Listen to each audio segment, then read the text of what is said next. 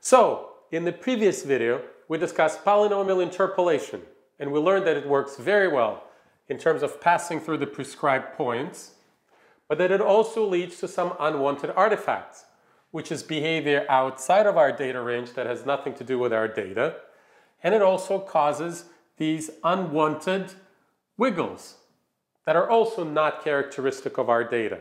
And this is a general problem with interpolation, known as the Runge phenomenon. So one of the suggestions that we came up with is, instead of using these polynomial functions, to use functions or substitute one function that's a little bit better suited to our data. And of course, our data is pretty flat in this range, and a function that's also relatively flat in this range is 1 over x. And a function that's not at all flat in that range is x cubed.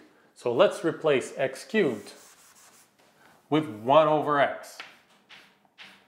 And even though we make this change and it's no longer polynomial interpolation, this is still, of course, a linear problem, because the coefficients, the unknowns, enter into this problem linearly.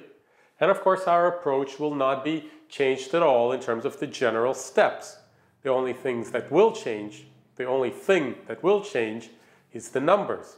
Because now, in establishing these equations, we have to plug in 1, 2, 3, and 4 into this function.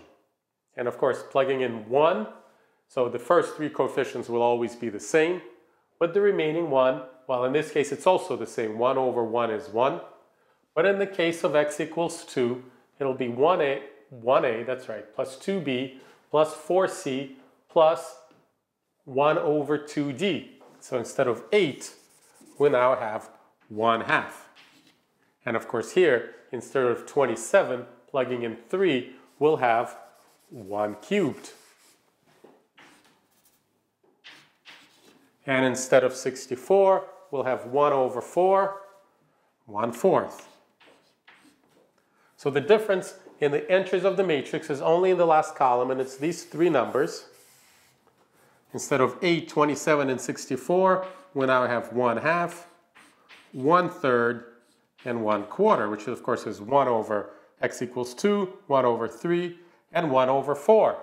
And the rest is exactly the same.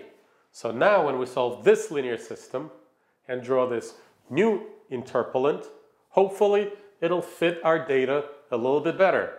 And if it does, then in this we'll have a very valuable lesson, that the better the functions that we choose in terms of being suitable for our data, the better the eventual result. So let's take a look at what happens.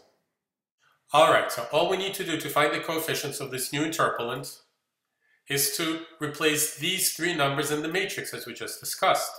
So the 8 gets replaced with a 1/2, the 27 gets replaced with a 1/3, and 64 gets replaced with a 1/4.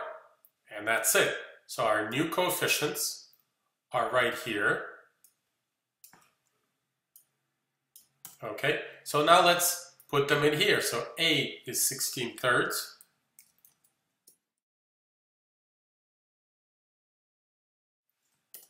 So let's see how well we did. Let's add this function to the graph.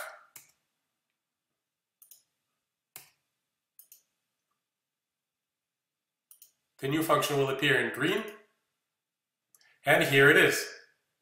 And you can see that not only is it a much better interpolating function, because as you can see, the wiggles have been dramatically reduced, if not eliminated almost completely. But it's also a much better extrapolating function, because at least in the region between 4 and 5, it's continuing much more flat than our original interpolating function. So this is indeed a much better result, and it conforms to the data as we saw it when we first took a look at it, much better than the original function. And why was this possible? Well, it was possible because the functions that we chose for interpolating, in particular this 1 over x, are just much better suited to our data. So when it comes to interpolation, experience plays a major role. But the main takeaway is that the better the functions we're using, the better the results.